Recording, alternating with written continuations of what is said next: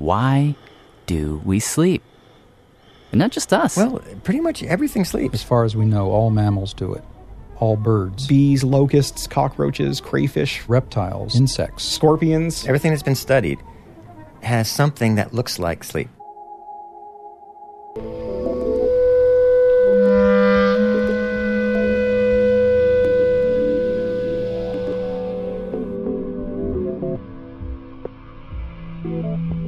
So what does this all mean? Well, think about this. Okay, all the sea mammals, they do it. Right. Well, at least the ones that have been studied. All the flying creatures, they do it. The reptiles seem to do it too. Who does that leave?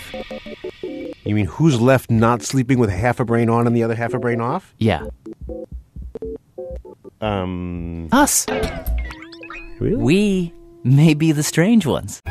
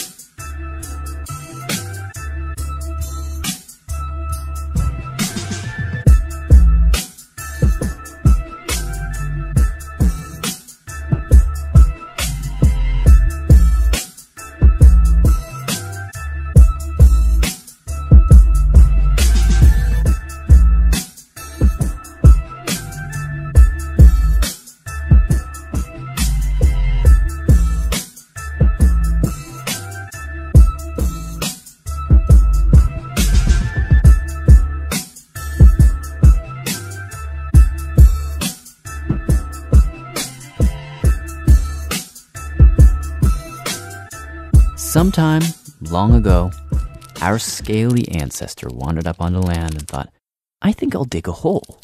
Yeah, I'm gonna dig a hole. And the hole was dark, and it was safe. And for the first time in millions of years of evolution, that little creature closed both eyes.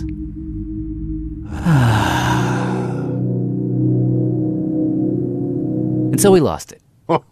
Totally speculative theory, of course, but the basic idea, though, is if you are protected and safe, you can afford to close both eyes, conk out completely. And that simple idea of safety, that explains, well, these guys think almost everything. Where you sleep, how long you sleep. It all boils down to two words. Predation risk. Predation risk. Predation risk. Which is really just a fancy way of saying, Generally speaking, just your risk of being killed. your risk of being eaten. Yeah, it's called unihemispheric sleep.